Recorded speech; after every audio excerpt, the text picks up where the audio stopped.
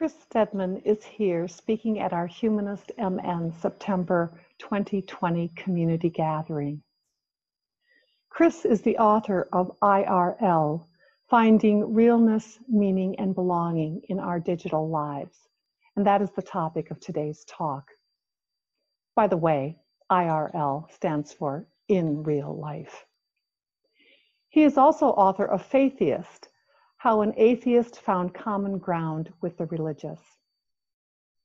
Formerly the founding executive director of the Yale Humanist Community, Chris also served as humanist chaplain at Harvard University and is currently adjunct professor in the Department of Religion and Philosophy at Augsburg University. He has written for The Guardian, The Atlantic, Pitchfork, BuzzFeed, and Vice, and has appeared on CNN, MSNBC, and PBS. Chris is a native Minnesotan who returned to the Twin Cities 2 years ago after being away for about a decade.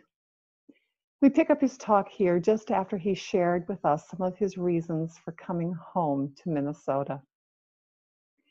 He brings with him many lessons from his years of experience as a humanist chaplain and community organizer, along with many questions about building community among the rapidly growing secular demographic that skews young and is more defined by our digital age than traditional civic and religious organizations. Here's Chris. And other similar programs. And really, you know, it was a kind of a center for people to find the kind of opportunities to connect, to gather, to reflect on their lives that people often find in religious spaces. And so we started a conversation about what it would look like to establish something like that here. And at the beginning of that process, I found myself, you know, asking questions based on the sort of, 8 years or so that I had been working as a humanist community builder about what exactly non-religious people are looking for in community, and in particular, the kind of large swath of the population that identifies as non-religious. So when people who are conducting surveys ask people what their religious identity is, there's this large and quickly growing segment of the population that says that they don't identify with a religious tradition at all. They're often referred to as the religiously unaffiliated, or the nones, the NONES is. And, this is a population of people who say that they're not religious, but who, at least in my experience working as a humanist community builder, were sort of hard to identify and hard to reach. And I found myself wondering how much of that had to do with, whether or not I really understood what their values were, what their priorities were, what they were looking for in community. So fortunately, a couple of the sort of top researchers in the country studying the religiously unaffiliated were based at the University of Minnesota. And so I started a years-long process that the Humanists of Minnesota have been involved in, working with these researchers to try to better understand what the religiously unaffiliated actually believe, because the survey data that we have on the religiously unaffiliated doesn't go nearly as deep as would be sort of most helpful when thinking about what a Center for Humanist Life should offer this population, what their needs are. As well as what community even means to them, what they expect to get out of community, what they expect to contribute to community, where they're currently finding a sense of belonging in their lives, what kind of practices help shape their lives, help give them opportunities to reflect. And so these were all things that we wanted to understand better. So what I didn't realize at the time, because I'm not a survey researcher, so this was a big learning process for me, is that this is a very long process. So this last year, we were finally able to find the funding that we needed to actually run the survey. And also we went through a long process of sort of developing the survey, testing the survey, making sure it was actually going to find the information that we were trying to find, and so on. And so we have found some interesting things. We're in the process of, I'm working with a couple of researchers. One of them is now at UMass Boston, so he moved partway into this process. And so, I'm working with a couple of very busy researchers. but we're in the process of finalizing a report that we're going to share with the Humanists Minnesota, as well as other groups that are trying to serve the religiously unaffiliated and support them with some of our findings. But one of the things that started to emerge in this research that also kind of aligned with a suspicion that I've had for years is that more and more of these people who are leaving institutions are moving the work that has historically happened in these religious institutions or in other civic institutions, the work of finding a sense of belonging, of making sense of their lives and connecting with other people. They're moving that work to the internet. And so what once happened in a sort of more communal way is now happening in a sort of more individual way. And there's a lot of sort of challenges and pluses about that, which the book gets into. But at the beginning of the process, I really wasn't sure what I thought about it. So for years now, people who sort of look at the culture of the internet have kind of lumped into these broad categories the kind of orientations that critics, not necessarily people who are against the internet, but people who sort of take a critical position to the internet, they've sort of put them into these two broad categories. Those who are sort of have a utopian kind of view of the internet, so who think the internet is making us more connected, more sort of efficient, helping us cross boundaries that we could have never crossed before, who take this very sort of positive view of the internet. And then there are the folks who have what we might call the apocalyptics, who take a much more negative stance on the internet, who think it is making us more selfish, more disconnected, more anxious, more lonely. And there's all kinds of sort of emerging studies that have come out that kind of suggest this. And so when I was first starting this search, to try and better understand sort of if more of the work that has historically happened in religious institutions is now moving to the internet, well, how is that impacting the way that we understand what it means to be human? How is it impacting our understanding of what it means to be a part of a community, to reflect on our lives, what practices we use to kind of make sense of the world around us? And so when I first started this search, I would say I definitely leaned more in the apocalyptic direction, because not only did this search kind of coincide with this move back to Minnesota and this work to try and better understand the nuns, but it also coincided with a time in my life when I was going through a lot of personal sort of changes. I had just gotten out of a long-term relationship that had kind of been a defining relationship for me. We had lived together. We adopted a dog together. I was sort of ending my career as a humanist chaplain, at least that sort of chapter of my career, at Harvard and Yale. And I moved back to Minnesota, where I had grown up. And, I'd lived sort of far away from my family for about a decade and had this more independent life. And so I was going through these large life changes, and I started to notice that my social media output really wasn't reflecting the kind of personal experience I was having. So I kind of continued to post online as if it was business as usual, as if sort of all was well, even though I was actually sort of struggling considerably as I was going through these shifts. And so when I noticed that I was kind of feeling this split between the full person that I am and what I was sharing online and what I wasn't, I think I had a little bit more of a cynical view as a result. But this search took me in some really unexpected directions. So I think by the end of the process, rather than feeling like I was a sort of utopian or an apocalyptic when it comes to how the internet affects the way that we understand who we are, I ended up somewhere kind of in the middle, in the sense that I think that the internet presents very real challenges that we have to wrestle with, new challenges, as well as sort of new iterations of age-old challenges. And I also think it presents new opportunities to make connections in ways we never could have before, all of which I explore sort of more deeply in the book. But I also think, and I think we have a responsibility to kind of try to be honest with ourselves about those challenges and those opportunities in order to make life online better, to make it more possible to show up more fully human.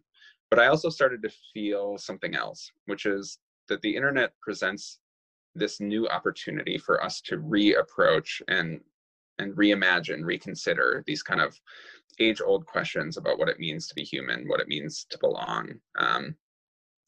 And there's a couple of reasons for this.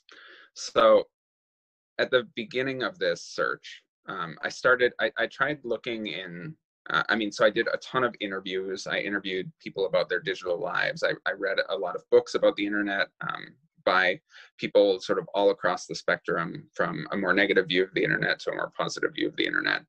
But I also wanted to try and look in some unexpected places. And so I really began the search in earnest at the map library at the University of Minnesota, which might not make a whole lot of sense, but I'll say a little bit more about why I kind of started there. So I've always been super interested in maps. When I was a kid, I said I wanted to be a cartographer. I placed decently well in the Minnesota Geography Bee as a kid. It's a fraught subject still to this day. And I've always loved maps. And but it wasn't just a personal interest. I also found myself sort of thinking a lot about cartography and about the process that map makers enter into when creating a map. So they have to take stock of this complex, vast, three-dimensional terrain and turn it into something two-dimensional that people can use to understand what that space is. So this is a process of representation, but it's also a process of kind of selection and reduction. So you can't put everything on the map. The representation cannot include every detail of the space itself, or else the map would be the size of the territory itself, right? You have to choose what you're going to show and what you're not going to show. And I started to feel like that was a similar process that we kind of enter into when sharing our lives and connecting with others online. We have to sort of choose what we're showing and what we're not showing. And of course, this isn't a new phenomenon. We've always sort of done this. A lot of families have sent out letters at the end of the year, sort of to loved ones and friends, talking about what happened over the course of the year. And of course, they're going to mostly talk about the good things and maybe leave the more complicated things out. But it also, this process also reveals that we're not just sort of individuals making random choices. We're making choices based on the sort of norms and conventions of the sort of tool that we're using. So cartographers don't just create these sort of neutral representations of space. Their representations reflect the interests of power. I interviewed the head of the map library when I first started, and he talked about how he shows students a map of Germany from a certain point in history, and explains to them that this map doesn't represent Germany exactly as it was at that point in time. It represents the king's view of Germany, because the king was the one who commissioned the map. And so we look at maps, I think, as these kind of neutral representations of a space, but really they reflect all kinds of conventions and norms that have emerged within the field of cartography based on various interests. And of course, the same is true of the ways that we sort of show up in digital space. We think that we have left, and I'll use the we at least to speak for myself here as someone who has spent a great deal of my life online and who spends to this day still much of my life online. We think we're sort of leaving these old institutions that have various norms and conventions that we find challenging, like a religious institution, and moving that work to a more individualized sort of online experience. But really, we're sort of swapping out one institution for another. And until we're honest with ourselves about what the norms and conventions of our digital institutions are, we can't really have an experience of the internet that allows us to feel like we're sort of showing up in a more real way there. And that certainly was kind of the point I reached during this time in my life, when I was struggling with why do I feel like certain things that I share, there's certain things are okay for me to share online and others aren't. But it's not all bad news. One of the things that I came to recognize during this time was that what makes being human online so challenging is also part of what makes it this sort of new opportunity to reapproach these age-old questions of what it means to be human in a new way. Because the internet has essentially turned us into amateurs. It is a new way of being human, and as such, we're not good at it yet. We're still trying to figure out how to use it well. In the book, I talk sort of early on in the book, I talk about an experience of going to an amateur drag show in Minneapolis. So that's the night when people who are just beginning to sort of dip their toes into the water of drag performing, that's the night that they perform. And so I remember watching these performances and feeling like the performances were really all over the map. Some were really sort of hesitant and afraid to take risks. Others were taking huge risks that really didn't work. But very few of them were sort of thinking about, we're doing a performance that was sort of refined to reward what the audience was looking for. They were all sort of trying new things, taking chances, trying things that didn't work, and learning from that kind of trial and error. And I had a similar experience when I was in high school, and my mom told me I had to go out for a sport, which I was not at all enthused about. I was a kind of a bookish kid. Again, geography was like my favorite thing as a kid. So my siblings were all very athletic, and I really resented this idea that I had to go out for a sport because that was kind of their thing. And prior to that, I kind of stuck to the things that I was sort of naturally drawn to, that I was already good at, that I was passionate about. But she really wanted me to step outside my comfort zone.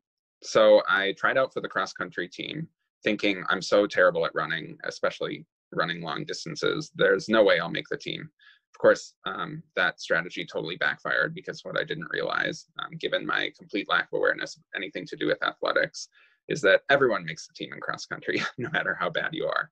So I unfortunately made the team, and sure enough, I was horrible. I was probably in last place in the beginning, pretty much every time. But something unexpected happened over the course of the season, which was that as it went on, I got better and better. And I actually ended up getting, for my first 2 years in a row, I got the most improved award, although don't be too impressed. That just represents how bad I was when I started.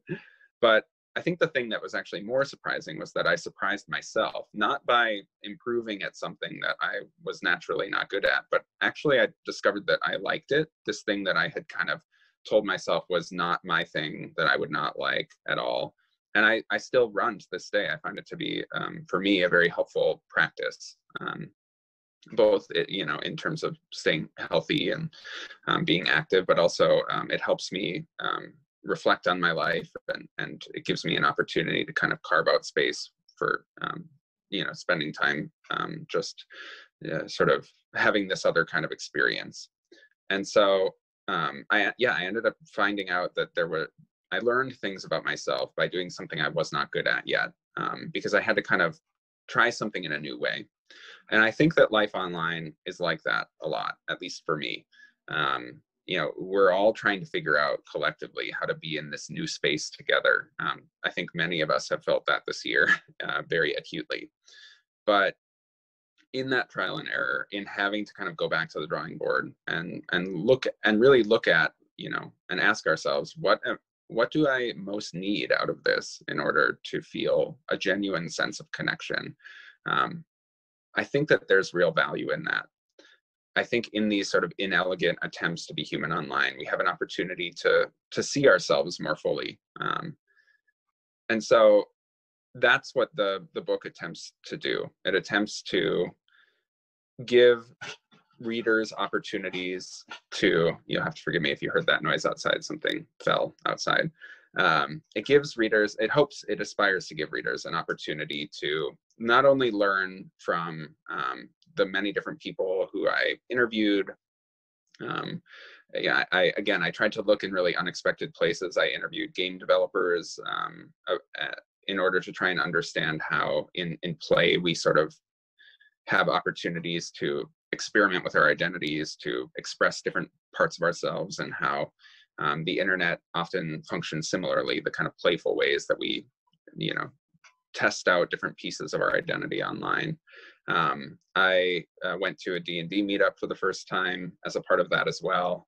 And so, both by sort of interviewing people about their digital lives and engaging with, people who have spent a lot of time thinking about these things, as well as looking maybe to some unexpected sources, I try to present an opportunity for us to think about, what being online does to sort of how we understand ourselves. And, I would love to say that I came out on the other end of this process of writing this book with a sort of, clear sense of this is, the internet is good or the internet is bad, or this is how the internet has changed what it means to be human. But I think we're really just sort of beginning that process. I think that the internet shows us things about ourselves. People often refer to the internet as a kind of funhouse mirror, in the sense that it warps some things and distorts certain things, but also reveals others. And I think that, that's true. I think that the internet shows us more and more of these sort of inherent contradictions in being human. But I think only by being honest with ourselves can we sort of begin that long process of using the internet. If we are able to use the internet to sort of become more fully ourselves, that's work that's going to have to be done intentionally. And so I think, the place that I landed is that regardless of whether or not you think of life online as being as real as life elsewhere, I don't think that's a debate that we're going to resolve anytime soon. But I think that we would do ourselves a favor by treating it sort of as if it is real, regardless of what we think about it, to sort of do our best to bring the values that we aspire to live in all parts of our lives into digital space. I kind of borrow that phrase from a Lutheran theologian, actually, who some of you might be familiar with, named Dietrich Bonhoeffer. So I'm a little bit biased in that direction, though I'm an atheist and a humanist. I now teach, as was mentioned earlier, at a Lutheran university here in town, or Lutheran affiliated at least, university called Augsburg University. And that's also where I went when I was an undergraduate student studying religion back in the day. And my advisor there was a Bonhoeffer scholar, so that was when I first learned about Dietrich Bonhoeffer. For those of you who aren't familiar, he was living in Germany at the time of the rise of the Nazis. And he actually, he sort of went through this process of struggling with, what his response to the context that he was in should be. And he ended up, one of his sort of strongest beliefs was that Christians shouldn't expect sort of God to intervene in the world on their behalf. They shouldn't expect God to step in and solve problems in the world. Instead, Christians have a responsibility to act on God's behalf in the world, for peace, for justice. And so for him, he took that all the way to, he felt that really acting as God's agent in the world required that he participate in a conspiracy to assassinate Hitler, which ultimately, he was caught for and put in prison.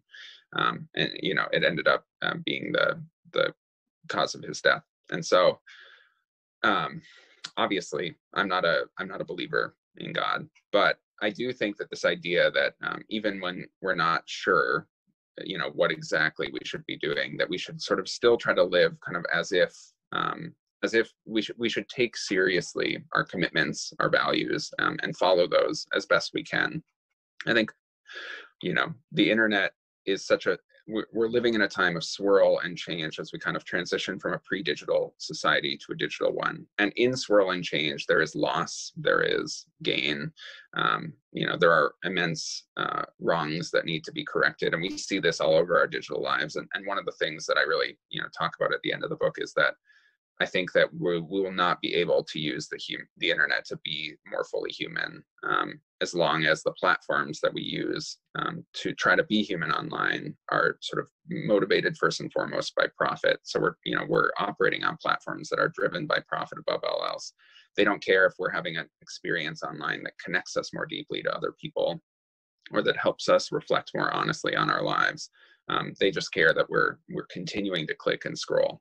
And sure enough, there was an 8-year longitudinal study that came out of BYU that found that, and this sort of dispels the idea that has been, I think, a common talking point for a long time, which is that, more time online makes you lonelier, more unhappy.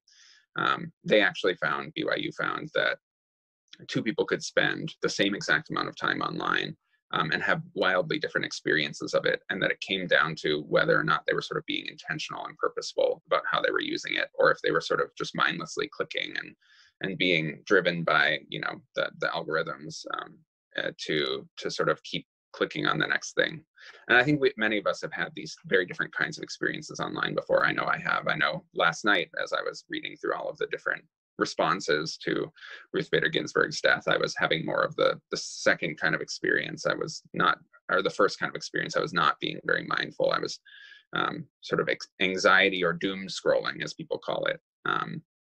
And so I think in this swirl of change, of loss, of gain, we have to have hard and serious conversations about how these platforms drive us in certain directions for very particular ends. This kind of comes back to the norms and conventions piece from cartography. But I also think that our fate isn't yet set. I think that only by sort of intentionally asking these questions about what it means to be human will we be able to sort of harness the promise of this moment, the kind of what we have to gain by being amateurs. Because some of our greatest learning, or at least some of mine, happens when things sort of change, when things overlap and intersect. The last few years of my life, when a lot was changing in my life, were also one of the times when I sort of learned the most about myself. And we're in this transitional moment, this sort of switch from the pre-digital to the digital. And transition is painful. It's hard. And I spent a lot of time over the last few years working on this book, taking care of my stepdad who has Alzheimer's, and sort of watching him go through a transition and our relationship go through a transition as well. And I think there are a lot of people who would look at my stepdad now and say, well, he's less real of a person than he was. He's not himself in the same way. And it's true, he's not himself in the same way, but that doesn't mean that he's in that transition, that it's been all sort of loss. We also developed a kind of relationship that we never had before, because he had to rely on me a bit more. Whereas, for most of our relationship, it had kind of gone the other way. He taught me how to drive. He, was very much a kind of a parental figure to me in many of the classic ways. And we actually have grown very close as a result of this. And it's caused both of us to have to sort of go back to the drawing board a little bit, both in our relationship and in our understanding of what it means to be us. But I think it's like the longitudinal study at BYU found, you have to be willing to, or you have to be being sort of intentional and purposeful about what you're doing. And right now, that's very difficult. The odds are stacked against us by, on these platforms that are driven first and foremost by profit. But that doesn't mean that we don't have some agency, some power to harness the opportunities of this moment. And so then my hope is that the book will help offer some opportunities to reflect on that a little bit more. Certainly, it's the result of my spending years reflecting on it, even when I didn't always want to. So I think I'll leave it at that, knowing that we've got some time for conversation, and that I think that in my experience, that's when the things that are really on your mind sort of come out. I don't want to assume I've already addressed them. So I'm definitely eager to hear your questions, your thoughts. And I thank you for giving me the opportunity to share a little bit more about the project I've been working on these last few years. So thank you. So I think Harlan now is going to. Yes, I need to unmute Harlan. If I can find you, Harlan. I think you can unmute yourself. I'm looking for Harlan also. There you are. I'm right Harlan. here. Thanks. Yes. I was great. talking to everyone and nobody was there. Anyway, thanks so much.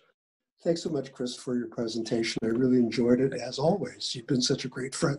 You've been such a great friend to our community, and you're always welcome to come back if you have a new book, or if you just have some time and you want to talk to us some more. That'd be great. Okay, we're going to have a question and answer period now. And the way we're going to do it, it's be about a half an hour or so. Depends on the amount of activity we have. And most of you who are familiar with Zoom will know that depending on the type of computer or iPad, tablet you have, there's a participant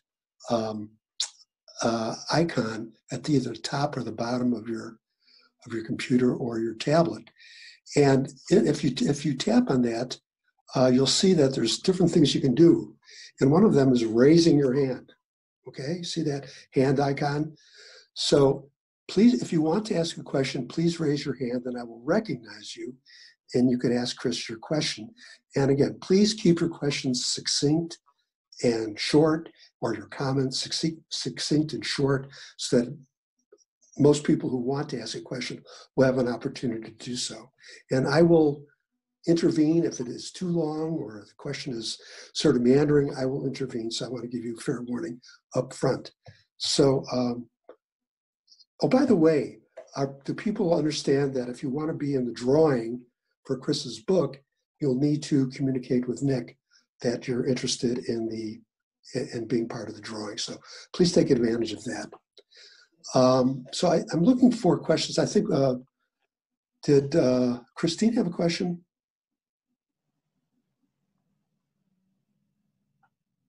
She did not. Okay. Well, I want to ask you, Chris, how many social media platforms do you go to every day, or that you're part of? And which ones are they? Oh gosh. Yeah, so I'm anyone who knows me at all, or knows me at least, decently well, knows that Twitter is the one that I'm on the most. I've met many friends over the years who are not Twitter users when I meet them, and they sort of learn that I'm quite active on Twitter, and ask if they should sign up for it. And the thing I always say to people is that Twitter really only exists for the most obsessed. It is not, there's not really much any value in being a casual Twitter user, because it's a sort of constant stream of conversation. It's less a place that you can sort of casually check in. So Twitter has kind of hooked me, for better or for worse. I do use Instagram some. I technically still have a Facebook, but I really don't use it much. It really actually, ever since I think 2011 or 2012, I became much less active on Facebook. I still use it in part because there are some people who, who that's kind of their primary way of staying connected. And then, I think I have a threshold for just how many I can really use at any one moment. So I've kind of come and gone with a few others. A number of people I know really enjoy TikToks. I consume them, I view TikToks, but I just don't think I have the creativity that it requires, or the specific kind of creativity that creating TikToks require. But yeah, I'm quite active on Twitter. That's really the sort of biggest one. I can't raise my hand because I'm one of the hosts with the manual, so I'm going to just jump in here. Chris, could you say a little bit more about how we experiment, or what are some maybe some do's and don'ts of part of it is many people have been criticized, and one of is that we project these very false impressions of ourselves online. And so how do you, and sometimes we do in person too, it's not like we all show up in the world and hang out our dirty laundry for everyone to see. But what are some ways to say how to start to be a little more real? I think actually the last 6 months being on Zoom, some of us have been trying to be more real. But do you have some kind of pointers, or especially any pitfalls that we might avoid? Yeah, that's a great question. So I think, I mentioned in the talk portion this idea that one of the things that the internet reveals to us about ourselves, I think, is that we're sort of inherently contradictory, and that's always been true. But I think part of what makes that more notable now and more difficult to navigate is that we've always had these sort of various self-expressions that aren't false, but are sort of different depending on where we are. I have the self that I am at work. I have the self that I am when I'm making a public presentation. I have the self I am with my boyfriend. I have the self I am with my family. And these are all sort of different parts of this composite that makes up who I am. The challenge of the internet is that we have to kind of be one coherent self for all of these possible audiences. The person that you are online needs to be, someone who can be viewed by a future employer, your old friend from high school, your parents, and so I think as we're trying to walk that tightrope, we start to recognize that, actually these different pieces of who we are sometimes come up against each other and contradict each other, and that isn't some indication that who we are is false, but rather that's kind of always been part of what it means to be human, is to struggle with that. And so there's one chapter of the book that really kind of dives into this a little bit, this kind of tension that people feel between the kind of self that they present online, the self that they are, in sort of other parts of their lives, the sense that everything online feels permanent, that, any sort of experimentation you try to do online is also kind of documented. And yet this feeling also that everything online is sort of ephemeral, that you can, that you tweet something and suddenly it's gone down the timeline. And so, one of the places that I started when I was trying to sort of explore this a little bit more was I interviewed people who sort of use anonymous accounts to experiment with their identities, and which is something that so I grew up in this sort of in-between generation where I didn't have the internet in my house growing up.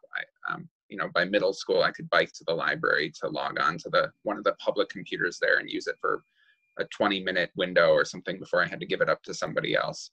And so it really wasn't a part of my earliest formative years, but by the time I was starting to recognize that I was gay and really sort of wrestle with that, I could bike to the library and sort of crouch in front of the computer and make sure no one was looking and type the word gay into the internet and discover that there were other people out there like me. And in fact, the first people I ever came out to were online in sort of through an anonymous account. And that was part of what helped me kind of get more comfortable with the idea of doing that. I was able to sort of experiment with what it would be like to do that. And so, and I also, for the book, I interviewed a ton of people who, still use anonymous accounts to this day. Maybe they have a professional kind of job that requires them to present themselves publicly in a certain way, but they also have a sort of secret Twitter account where they can just sort of post their frustrations or their jokes that their coworkers might not get or something like that. And I interviewed one person who is transgender, who would use sort of online video games to experiment with her identity and to express herself in a way that felt unsafe in other parts of her lives. And so, this is less of a book that has sort of, I think there's real value in, books that sort of say these are the kind of concrete things to do or the 10 steps to X, Y, or Z. This is less of that kind of book. And so, I think I have less of those kinds of concrete things to offer. But I think harnessing the internet's ability to give us chances to connect with people across boundaries that maybe we would have had a harder time before, like if you're in the closet, for example, as well as opportunities to kind of experiment with identity, play with identity. I found real value in that, and it seems from what I've learned from talking with others that others do too. But I also think that until we all get a little bit more comfortable with the fact that we all have, as to use your term, dirty laundry. We all, have things that we would rather not share with every person in our lives. And that you know, I think the internet will require us to get more comfortable with that, and I think that helps us feel, or at least it's helped me feel more fully human. So I think those are, I don't want to go on too long, so I want to leave time for, I see we have many hands up, but those are a couple of things I found helpful. Okay, thank you, Chris. We do have a queue of people who want to ask questions, and we're going to do this in this order. Joseph, Donna, Alan, Jerry, Dave, Eduardo, Mark, and Asma. So let's start off with Joseph, and then when you're finished, I'll then call Donna. Joseph?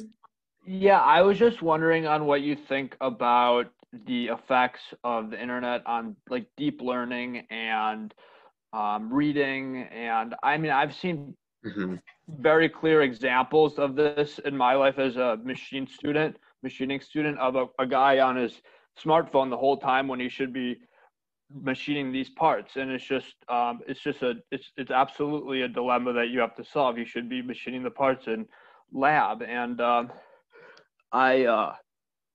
and in concentration, I've just seen, since the internet has emerged, the length of articles online in newspapers or whatever it may be has just gradually declined. And just for people to sit down, read an article and absorb it and understand it is a lot more difficult. So I was just curious on your thoughts on that. Yeah, it's a great question. It's a great question to ask someone who's publishing a book in a time when people are reading shorter and shorter things. And not only that, you know, this book is a lot longer and ended up being a lot longer than I planned, than the publisher planned.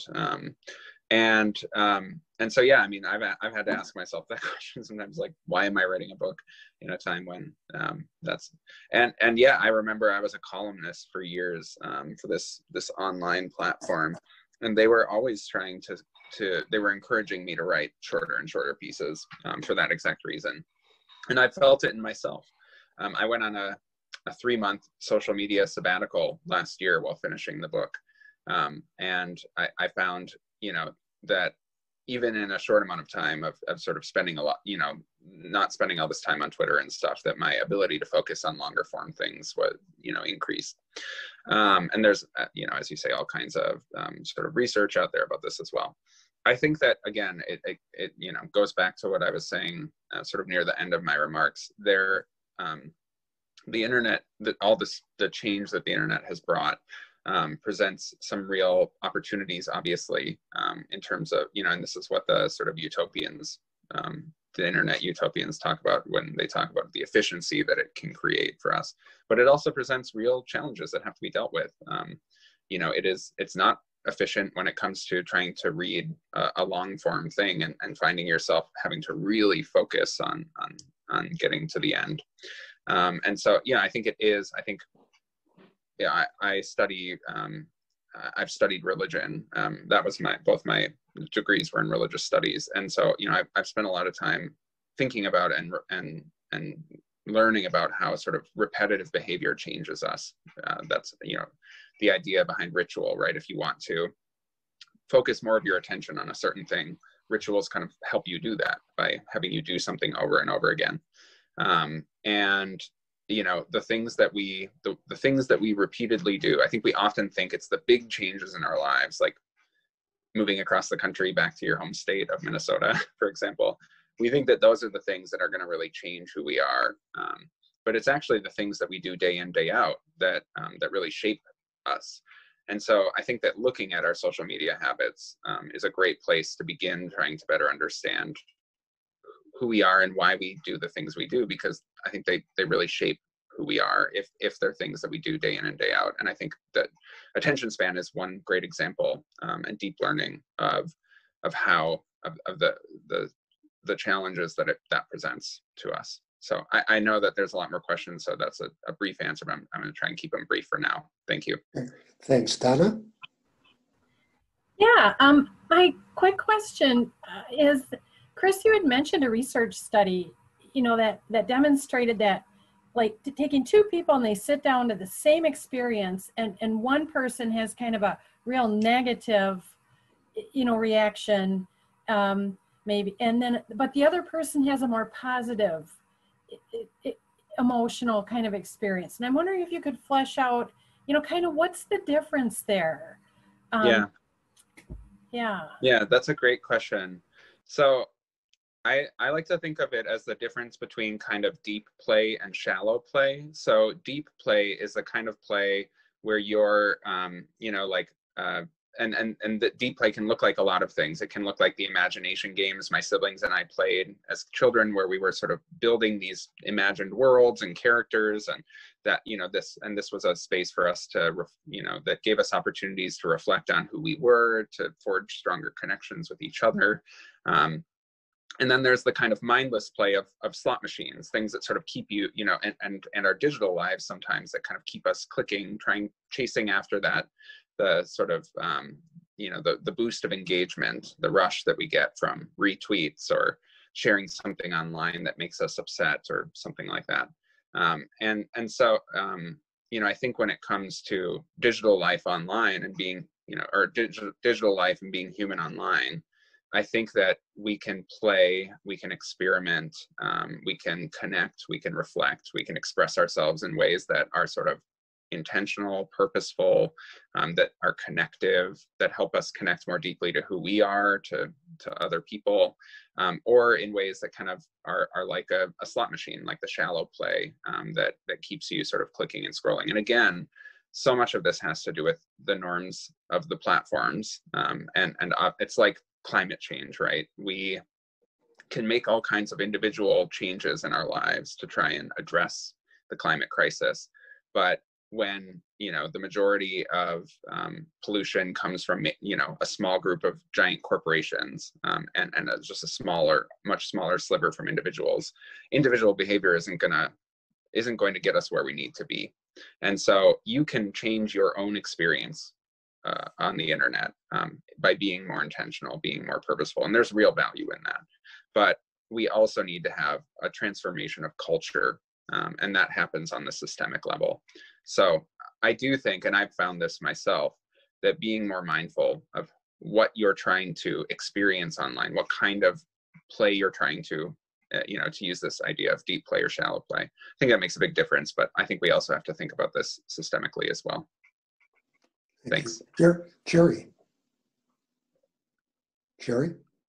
there you go. No, you're still unmuted. Okay. Chris, you asked the question, what does it mean to be human? And I'm interested in that question, irrespective of the internet. I'm interested in the question in the general terms, what does it mean to be human? And I'm interested because it sounds really heavy. It sounds like, whoa, wow, what does it mean to be human? Which gets me to wondering, is this what Daniel Dennett's daughter called a deepity? Something that sounds really heavy, but when you poke at it, well, it's not really heavy. Mm-hmm. And so I was wondering if you could kind of, as a philosopher, say, unpack that question and kind of explain what's the issue here? What does it mean to be human? What are some alternative possible meanings of or answers to that question? Could you elaborate on that so that I at least am convinced that, oh yeah, there's a really significant kind of issue here? Yeah, it's a great question. And also a great use of deepity, one of my favorite terms. So, I think, first of all, I want to be clear, I'm not a philosopher. I do teach in the Department of Religion and Philosophy, but I'm not trained as a philosopher. So I don't want to overstate my credentials here. But I actually would go back to, I am teaching, this year I'm teaching Religion 200, which is one of the two, so all students at Augsburg take a Religion 100 class and a 200 class. And 200 is on vocation and the search for meaning. And so all semester long, I'm working with students as they try to sort of make sense of these questions about sort of who am I? How should I show up in the world? What is my responsibility to the world? And, these are the kind of central questions of what it means, what it means to be human. And for me, I trace this back to when I was around 11 years old.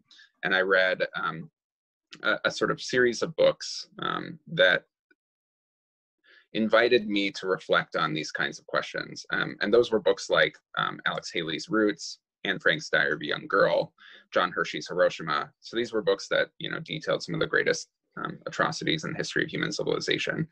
And they posed this question to me of, what does it mean that people can be so inhumane to one another, and also what is my responsibility living in a world where these things happen to, you know, to respond to what's around me.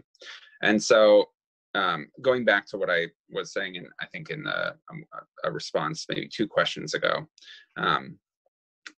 I think that, and this is on my mind because we just in the last section of Religion 200, we were exploring, you know, whether or not, so when we think about people who have this sort of big vocation in life, the people who get lifted up as kind of moral exemplars, people like Bonhoeffer, for example, or Martin Luther King Jr., Gandhi, you know, these are people who have who have made sort of immense sacrifices, and I think this conflation happens that in order to live a life of meaning, in order to have a real vocation, you need to do something really huge.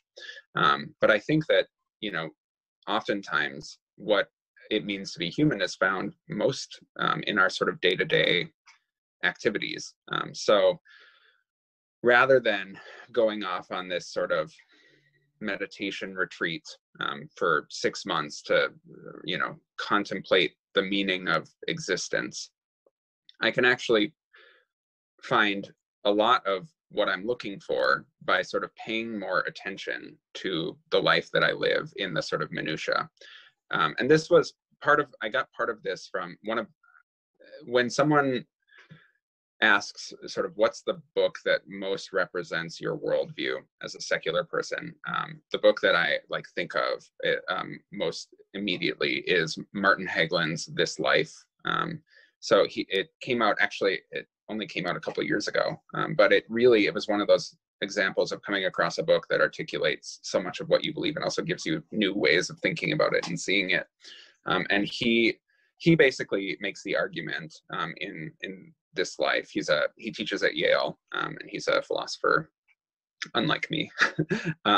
He makes the argument that in order for life to have any meaning at all, it needs to end. If life sort of went on forever, so if you believe in an afterlife or something like that, then there is no sort of horizon against which things matter. So things only matter to us because eventually they'll sort of end, relationships, experiences, and so on.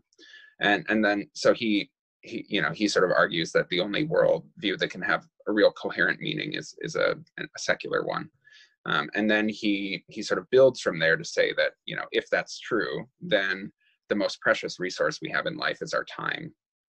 That, you know, that we need to have time in our lives that's not just devoted to survival, but also to considering what gives our lives meaning, what fulfills us. And then so he takes that argument one step further and argues for a democratic socialist worldview, because he says, you know, in order for everybody to have that time to reflect on their lives, to understand what gives their lives meaning, and to devote the time toward the things that really matter to them, you know, we need to sort of reorganize society to make it possible for everybody to have that time available to them. And so to bring this back to the internet, even though I know we said sort of take the internet out of it, if life online moves us in the direction of clicking and scrolling, of sort of taking our time away from us, rather than giving us opportunities to sort of think more deeply about who we are and what matters to us and connect us more to others, then it will feel like it makes us less human. And that certainly has been my experience in moments. But if we are able to redirect it in the direction of giving us new opportunities to think about who we are and to connect with others, then I think it can be a real asset in that search for a better understanding of what it means to be human today. So I realize I've gone a little bit longer than I intended to, but I hope that that speaks at least a part of your question. Thank you. Thank you. Thank you. Dave Gill, you're up. Hey, Chris, I'm wondering if you had the opportunity to interview any online trolls, or if you have any insight into why they do what they do, and if you have an opinion on how large their contribution is to the overall negativity of an internet experience. Yeah, it's a good question.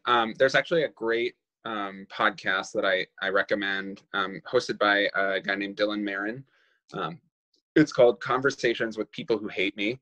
And each episode, someone sort of, he sets up an interview or a conversation between someone and someone who has trolled them, and try to sort of understand that a little bit better. And yeah, I mean, I certainly have experienced my share of trolls. I think anyone who has any sort of public presence does at some point or another. But, you know, and again, the internet gives people new ways of engaging in, and this is something I sort of get into the book, the anonymity that can be liberative for people can also, you know, enable people to engage in all kinds of harmful ways. But, you know, again, this is not something that the internet created, right? I received anonymous notes when I was in high school from people that were, you know, kind of harassing, slipped into my locker.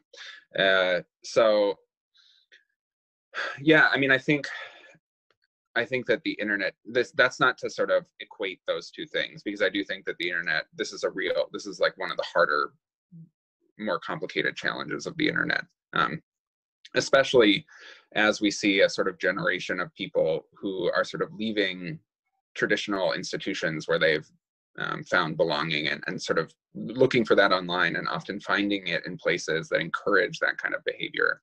And so, you know, we see the rise of you know, the alt-right online, and Gamergate, stuff like that. And so, you know, I think it's a real problem that has to be addressed. But I also, again, I think it reveals things that have kind of always been there. We all have, well, I guess I don't want to speak for everyone. I have, you know, my sort of nastier impulses. I can be cruel and short-tempered, and sometimes the internet allows me to see that. But I think we need to encourage people to use the internet in a way that is, again, more reflective, that holds them accountable to their, you know, what their values ought to be. And this sort of, for lack of a better term, wild west of the internet that we have right now, that, you know, it doesn't necessarily encourage that, and often encourages the opposite, a sort of more unreflective, impulsive online experience. So I think there's a lot of work to be done. Okay. Eduardo, you have a question? Yes, I do. Thank you. Thank you, Chris, for being here, and for all the other questions that have come that are starting to inform my own question. It seems to me that there's a good case to be optimistic about the future of the internet in terms of its impact on humanity. And if we even think about the state of technology that we're having today, does your analysis take into account that, for example, we're at the sort of low bandwidth state of the internet where we have more textual connection-less communications, as opposed to more of what we're having now, this more face-to-face interactive communication where we can have more real-time human connection? Is that part of your analysis? And kind of the related part of that is how you kind of throw the profit motive under the bus in terms of saying that we can't have a positive future of the internet because it's driven by profit. But isn't profit really a reflection of the human values that are at play as people decide how to spend their money and so forth? So if you're pessimistic about the profit motive, you must be also pessimistic about people's valuing of humanity on the internet. Am I reading that right? Yeah, I think that's a good way of putting it. I mean, or it's a way of putting it. I do think, as you say, that, you know, it does reflect what we value. And right now, the companies that are sort of, you know, maintaining the social platforms that people use to connect value a certain kind of online experience, one in which people spend more time online, regardless of sort of what that time is like, whether or not it's a sort of positive experience or a negative experience. You look at the sort of most regularly, every every week, I think, I see, you know, the sort of top posts shared on Facebook that week, and it's always these sort of clickbait, you know, sort of fear-mongering types of things. Those tend to be the most shared, because, you know, if we're, so people refer to this as sort of content agnostic, that the platforms are kind of content agnostic. So they don't care what is being shared. They just want things to be shared and people to be using. And so if anger, if fear, you know, are easier ways of driving clicks, then that's what will end up rising to the top. And so it does reveal, you know, what we value. But that doesn't— Current values, correct? Sorry? That's current values. Exactly. But that doesn't mean that that can't be transformed. But it requires sort of active work. And I agree with you. I mean, this is, you know, one thing that I reflected on a lot when I was working on the book is, as you say, this is really just you know, we've just scratched the surface of where, you know, the internet's not going away, right? You know, this, and sure enough, this year has shown, like, I think even once we're not actively living under a pandemic, so much of life has moved online that a lot of it will stay there. Now that the sort of, you know, infrastructure is in place and the norms are established, you know, I think more and more life will continue to move in that direction, and the technology will continue to advance. And so the question is, do we want to live this, you know, increasingly large part of our lives in a kind of unreflective way, in a way that, you know, where what rises to the top is our sort of, you know, basest instincts, or do we want to, you know, use our ability to sort of, you know, chart another course in the direction of our higher values? And I think we can, but I think that's a process that needs to be actively engaged in. So yeah, for sure. Given that we're hardwired to seek out the negative information that's available. Yeah. Thank you very much. Thank you. Mark Tosin. Chris, you speak a lot about being more human online, but I would say that it isn't really possible for us to be more or less human. We simply are human. So two related questions. Aren't you trying to express your preference for some ideal of personal, authentic expression online? And why is it preferable to be open and vulnerable on the internet, which can be a very dangerous place to do so? Yeah, both very great questions. So I think oftentimes when I use sort of be human, what I'm using it as a shorthand for is feel human. So what's going to feel most, as you say, sort of authentic or human for me isn't going to be the same for everybody. But I do think, and as you say, the internet can be a very, you know, dangerous place. I do think that it requires some degree yeah, our relationships require some degree of authenticity. Even if, as I was saying in response to Audrey's question, you know, we're never going to reveal everything about who we are to every person in our lives. You know, we are sort of a composite of various selves in various spaces, and that's true online. You know, the internet is another space in which we are sort of one sort of facet of ourselves. But vulnerability is always a piece of any kind of connection, any kind of, you know, all relationships require some degree of disclosure. They certainly don't require full disclosure. And in fact, I don't think we aren't always honest with ourselves. It's, you know, I think to be fully vulnerable with somebody else is probably not possible. And even if it is, you know, not preferable, not ideal. But I think that right now, the kind of curatorial work that goes on online, which is not, again, exclusive to the internet, has kind of always been a part of how we show up in the world. I think it currently devalues certain kinds of disclosure and values other kinds. And actually, what's been fascinating to see is that over the last few years in particular, there's been a move in the direction of kind of valuing authenticity more. So influencers, for example, people who have large online followings, whose career is kind of about being on social media and being visible, are trying to move in what they want people to see as a more kind of authentic direction, because authenticity has become culturally valuable. Because people feel as if the internet is fake, or that who we are online is somehow not real. There's become this sort of desire for authenticity, and it's become, sort of valuable to project an image of authenticity. And so when people learn that authenticity is something that has value in that way, then that's something that they're going to try to sort of project. And so, it is, and so near the end of the book, I interview a philosopher here in Minnesota, and I ask, I asked her to talk more about what sort of being real even means, and how we might sort of think about what that actually means in light of our digital lives. And it's kind of, as you say, we all make normative claims when we're talking about,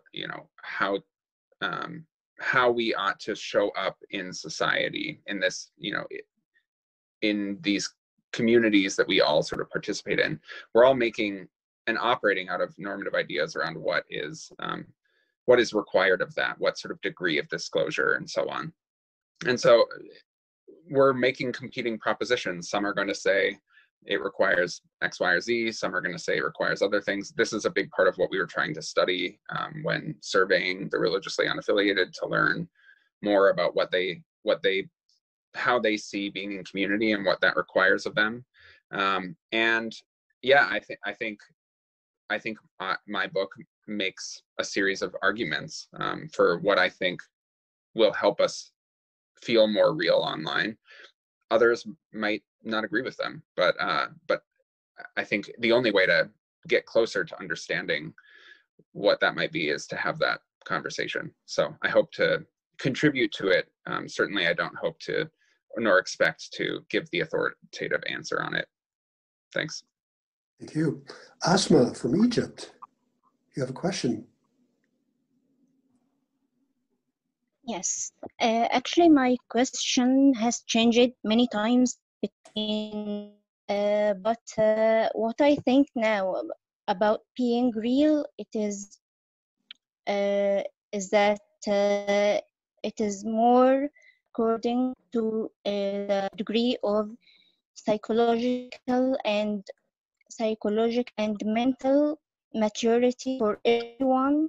I think that I look for everyone as an exception, and what they actually as in their lives, we cannot seem to control what they are doing. The internet is a great way for me, but it has disadvantages, and a human who seek to be real will just seek real at every age. Even you say that being real in the age of Twitter and TikTok, I'm not really I don't really understand what you mean by that, but yeah, I'm sorry. I think I caught most of what you were saying. It was having some connection issues at various points for me. I'm not sure if it was for others as well. But that last piece, especially the sort of, looking for realness at various points in our lives, not just in the age of sort of Twitter and TikTok. I think, this is actually one thing that we found when surveying the nuns, and this will, when we sort of share,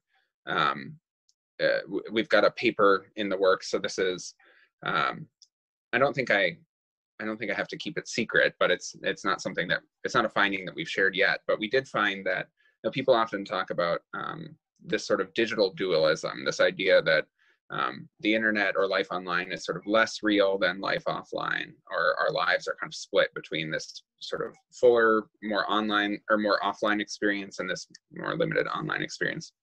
And we found that even though people actually, our respondents mixed their sort of search for meaning and belonging between offline and online, they often reported sort of, if they were looking for meaning and community online, they were also more likely to look for meaning and community, or if they were looking for meaning online, they were also more likely to look for community online. And likewise, if they were looking for meaning offline, they were more likely to also look for it offline as well. So there was a self-reported split, which actually surprised me, because my sense was that people who were sort of looking for meaning, who were interested in questions of meaning and purpose, would look online and offline, and that people who were looking for community and belonging would look online and offline. But it really, we found anyway that they self-reported a kind of split there. But I think that we have always, from the beginning of recorded civilization, we've always asked these questions about who we are, what our place in the world is, but they take particular shape depending on the moment in time in which we're asking them. And so those questions look different now than they did before. It doesn't mean that the questions themselves are fundamentally different, but it does mean that we're going about asking them and trying to sort of meet those needs in new ways, in part because of the more digital lives that we lead. And so it's worth reapproaching those questions and looking at the ways that we're trying to meet them and what those reveal about who we are. And so it isn't that we can only ask these questions now because of the specific moment that we are living in, or that the answers that we're going to have are going to be fundamentally different from the answers we would have had before. But the ways that we approach and understand them, this kind of goes back to something I was saying in the talk, in terms of how the internet makes us amateurs. It sort of gives us a chance to reapproach them. And in reapproaching something, we have a chance to, just like my colleagues in the religion and philosophy department at Augsburg, many of them have had to move their classes that have been offline online. And in doing so, they've had to kind of go back to the drawing board a little bit and say, okay, rather than just being able to copy and paste what they did offline, they're having to say, okay, what are the actual goals of this class? And how can I sort of reimagine them in this new space? And so I think that is what we have an opportunity to do as our lives move more online. Thanks, Chris. Now, Mary has a question, but before I turn it over to Mary, please, folks, if you want a copy of Chris's book, please send a chat to Nick, telling him that you're interested in being part of the drawing. Mary, you have a question. Yes, Chris, it's so nice to see you again. I Hi. really appreciate your humility. It's very attractive. I find as I've gotten older, and I'm 76 now, my need for authenticity has grown. And because of that, I think some of my friends have changed. I've sort of forgotten about some and nurtured others, because some are more authentic than others. They value it, or they think about it, or they somehow do it for me, and they invite it from me. So I don't know that's not a question, it's just a comment, I guess. Did you find that in your research? Yeah, well, I can say two things about that. I have found it in my own life, so we'll put the research aside for a moment. I find that, with each passing year, my circle of friends grows a little bit smaller, not through any sort of big dramatic falling out or anything like that, but just a kind of, so actually sociologists of religion talk about the sort of growing number of people leaving religious traditions. And they largely put these people in two categories: people who break away from a religious tradition, so something, more sort of because of a negative experience, and it's kind of a hard break. But then they also talk about the people who kind of drift away, who just sort of move away from the institution gradually over time. And I find that in some of my relationships, that, perhaps we offered something to one another at one point in our lives, but as as time has gone on and our needs have changed and what we're looking for has changed, we've kind of drifted apart, and there's no hard feelings, and we'll still talk every now and then. And so I find with each year that my social circle grows a little bit smaller, but also that those relationships grow richer. And I think part of it is that I have more capacity with a smaller circle of friends to go a little bit deeper in those relationships, and that is something that I value. It's not something that everyone needs to value, but for me, that feels important. And so if that is part of what helps me feel close and connected to people, then, given that many of my relationships either exist online almost entirely, or sort of have to right now because of the current moment that we find ourselves in, how can I get that same feeling from those online connections? And that's I think part of what I was reflecting on while I was working on this project.